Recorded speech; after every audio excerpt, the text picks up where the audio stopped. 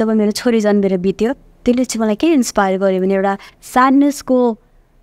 Rock बटममा त लग्यो अनि तर त्यसले मलाई त्यहाँबाट निकालेर के गर्यो भने इन्स्पायर टु हेल्प सर्भ अनि मैले एउटा एन्जल्स लभ भनेर मेरो आफ्नो नन प्रफिट अर्गनाइजेसन आश्रमलाई हेल्प गर्ने भनेर क्रिएट गरेको छु आश्रमको कन्टिन्युएसनको लागि सोच्नुपर्ने स्थिति छ त्यही भएर so far this organization has been able to help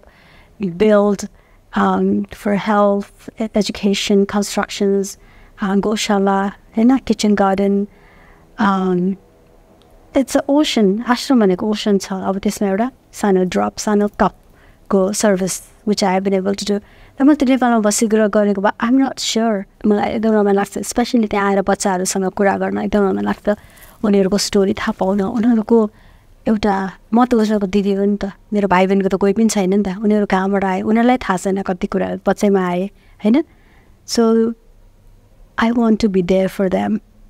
I want to listen to their story. I want to feel their pain and I want to do what I can to bring this joy in their face. छोरी हो खाना पाकिसक्यो खाना खाना आऊ नाइ नखाने दियाना आज परमको घिउसित माम खानु न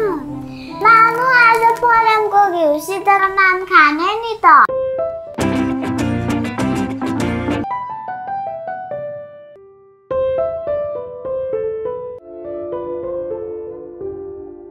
परम ब्रान्डको घिउ घरमा ल्याएपछि मलाई ढुक्क भएको छ छोरीहरू मजाले खाना खान्छन्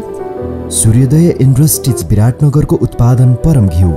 मेरो आमाको जीवन चाहिँ एउटा सेवामा बितेको छ उहाँले चाहिँ मलाई निस्वार्थ प्रेमको पाठ सिकाउनु भएको छ त्यही भएर मैले उहाँको लागि मेरो आमा बाबाको लागि यो गीत लेखेको छु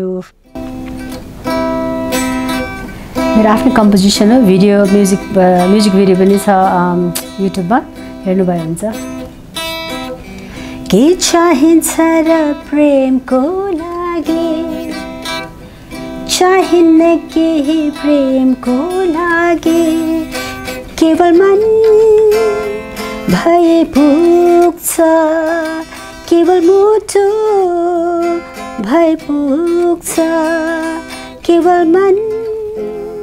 भए पुग्छ केवल मुटु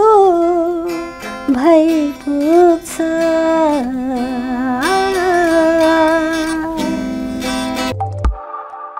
घर तथा अफिसको नक्सा इन्टेरियर डिजाइन मोडुलर किचन ल्यान्डस्केपिङ एल्युमिनियमको झ्यालढोका तथा सबै प्रकारका फर्निचरका लागि उत्कृष्ट छनौट दृश्य इन्टेरियर्स विराटनगर 2 दुर्गा चौक